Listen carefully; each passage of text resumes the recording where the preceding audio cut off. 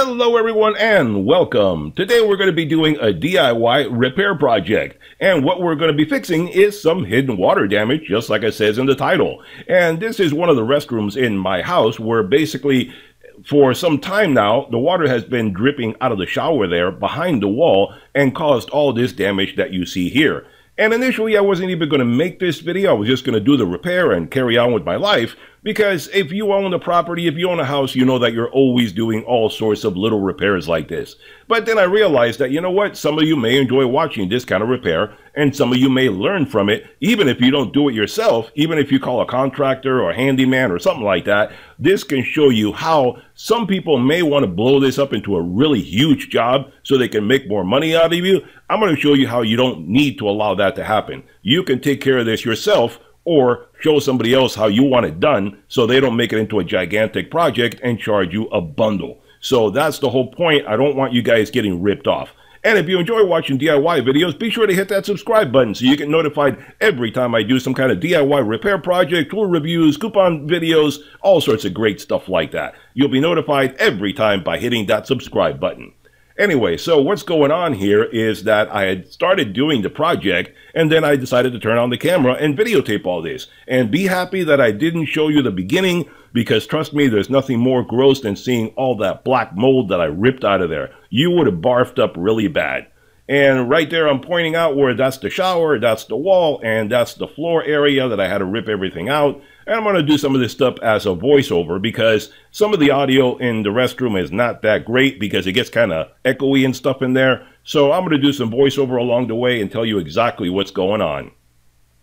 And back there, like I said, from that little corner right there is where everything started, where the water kind of like dripped out of the shower behind the molding inside the wall, kind of dripped back there and then creeped its way under the floor. And over time, it just dripped down and just allowed a lot of water to sog in there. And you obviously don't notice it, even though it was all really soggy when I ripped it up. You don't notice it when you're just standing there and looking on it or down on it, or just walking around there. Not something that's really obvious until it became really bad. And what happened was that little corner back over there, so the paint started getting a little wrinkly. So I decided to poke at it, and my finger went right into the wall. And that's what happened. That's what started this whole project. So let's get going and start doing some of this repair, and I'll show you what needs to be done.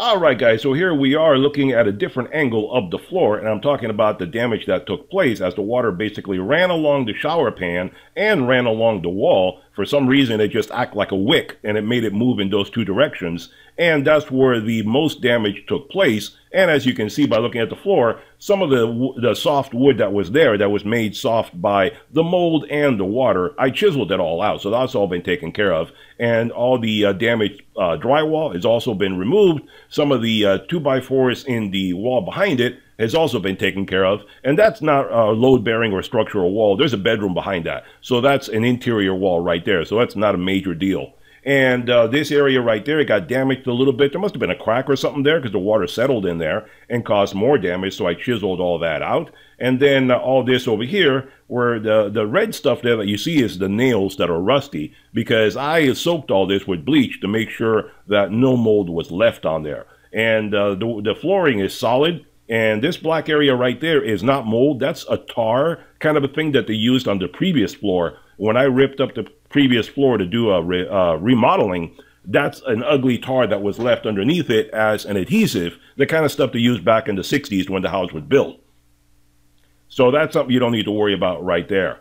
So anyway, so what we need to do here is, I already cleaned it up, I already bleached it, I got rid of all the soft material that was there, and now we need to start building it back up. And I'm going to show you where there's no need to rip all this flooring out of here like some contractors may want you to do. The floor is 90% still good. So all we need to do is build it back up so it doesn't look out of shape. It doesn't look like there's a valley or anything there. And we can build it back up, put the floor back down, fix the wall, and keep on going from there. So let me show you exactly how we're going to do that. Alright guys, so now what we're going to do is we're going to start building up the floor and take care of fixing all the areas that were damaged due to the water seepage and the mold eating it up and stuff like that. And the damage is not that extensive. Like I said, maybe it's about 1/8 of the flooring that's been damaged and made it a little, wavy and uneven. but structurally the floor is still sound. I stepped on this area quite a bit, and I bounced up and down on it to see if there was any give to the floor, and there is nothing whatsoever. The floor is still structurally sound. It's just that, due to the damage, it could be a little bit wavy and look kind of ugly. So what we're going to do is we're going to build it up with this putty, and this thing is really strong and solid when it dries. So I'm just going to build it up with the putty, fill in any of the areas that were damaged, and the floor should be back to normal. And then I just have to cover it up with this 1/8 piece of plywood that you see right there in the corner, because see the black tar there, I didn't want to put my new flooring on top of that when I redid this restroom a few years ago. So that's why I put down this laminate flooring, which is only about 1/8 of an inch thick. And then on top of that, I put down the original tiles that I wanted to see, for the finished flooring. So that's why all I need to do is fix the plywood damage that was there, and then put my new flooring on top of that, and then put the tiles on top of that, and this area should be mostly fixed. So the next step is, once this dries, all I have to do is sand it smooth, and then I'm going to put a new piece of plywood right on top of that. So let's do that. Alright guys, so when the gray material of the Bondo was dry enough, I sanded it, smoothed it out, then I cut a piece of plywood to put on top of it, and you see I installed it all right there. So put some filler around the edges so we don't have any kind of unevenness telegraphing up to the floor, and that's what I'm pointing to. Everything's been smoothed out, filled into the wall back there, and now all we have to do is put the floor tiles on top of that and continue fixing the wall from there. So let's take care of that. Alright, so now we're going to take care of doing some wall repair, and we're going to fix this missing part of the drywall right there, and it's not such a big deal. And I put this piece of wood back there because the wall is a little bit wonky. Like I said, there's some damage back there, but we don't need to see that. We don't need to worry about it. I just put that piece of wood there to make it more even, to put the drywall on top of that. So I'm going to fill that in right now. I'm going to screw it in place, put the mesh on top of it, fill it in with some drywall compound, and continue working from there. So let's go ahead and screw that in there and keep on going. Alright guys, so here we are. I put a couple screws on there to secure the two pieces of drywall. One screw on the bottom part there to hold it in place, and then one screw on the edge of the top wall, because you don't want that to start moving on you. If either one of them starts moving, you're going to get cracking along there, and you definitely don't want that. So the more secure it is, the better.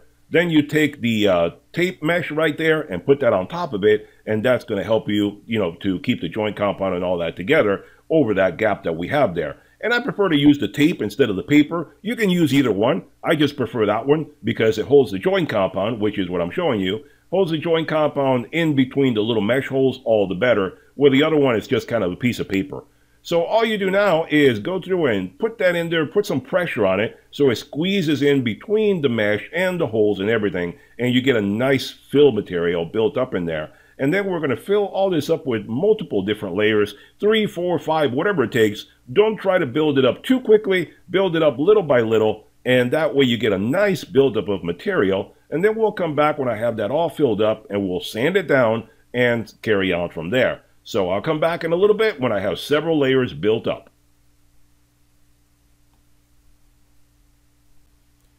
Alright guys, so as you see, I applied several different layers of the joint compound, built it all up bit by bit, and I didn't film it all because it's kind of boring just showing you me applying it with a spatula over and over and over again. So now we're going to go through and we're going to sand it all nice and smooth, and you have to basically, look and feel and get a sense for making sure that the wall has been evened out to the point where you don't see a big bulge there or a big transition or anything like that between the areas. You have to build out the joint compound about 2 to 3 inches into the wall, whatever is the existing area, and then you feather it all out so nobody can see what took place there. You definitely don't want to have a big jump between one area and the other because that'll make it very, very obvious. So there you go. I smoothed it all out, and then I marked right there where I'm going to be filling it in with the little piece that I have there for the trim piece. So I cut that out there, have it ready to go, and what I'm going to do now is I'm going to put a little bit of caulking behind it to act as a glue, as a bonding agent, to hold it all in place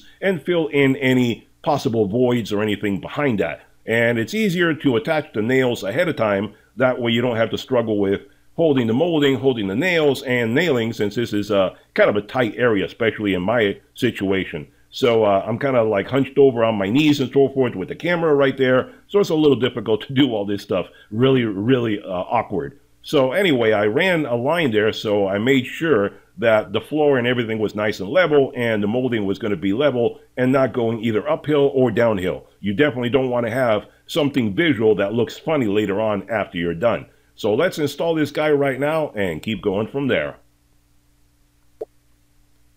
Alright, so continuing right along, like I said, fill this in with some caulking. That way you get a nice tight seal on there. And it squeezes out. That's all right. It totally squeezes out. That's perfectly fine. And that way you get a nice bond from behind the area instead of trying to squeeze it in from the front after you install the molding. So that's one thing I've learned over time. Fill it in from the back. That way you get a much better filler and a much better bonding for all this. And that way we'll pull it in right now. It'll squeeze out. You clean it up and you're all done. So let's put this in here nice and tight. And what I'm saying is right there, that is going to squeeze out perfectly fine. That way you get a better seal since it's inside the molding instead of on the outside trying to squeeze it in.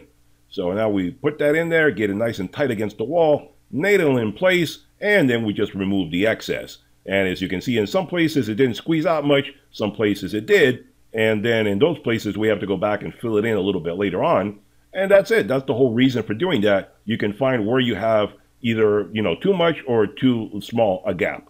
Then now we go back, fill in the little nail holes, fill in that little corner with caulking, and we smooth it all out, and we're done. So we'll come back in a few days after all this is dried thoroughly and fill it in some more. Alright, so here we are. It's been a few days. Everything has dried up nicely. And as you see, I applied a couple more layers of caulking, basically just to get everything nice and smooth across the top, the sides, the bottom, everywhere. Get everything looking as the way we want it to look when it's all finished. And I sanded off the molding right there. You see, I feathered it all out, made everything look nice and proper. And then what we're going to do now is we're going to go through and put some primer on there. Everything's been filled in on that joint there because you don't want to see a joint. So we're going to fill it all in right now with primer, and then continue on to put some paint after the primer dries. So let's go ahead and do that.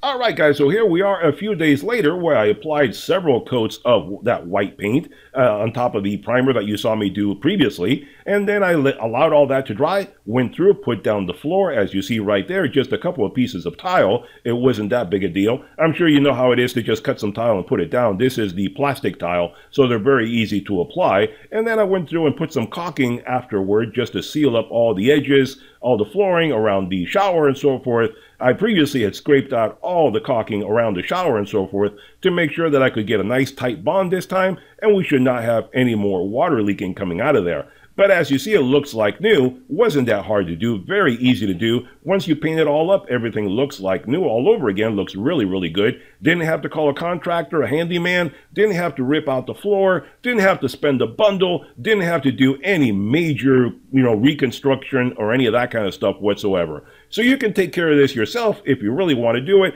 or you can pay someone to do it. But like I said, don't let them rip you off. Don't let it make it into a big deal. It's a real small project. You can take care of it yourself.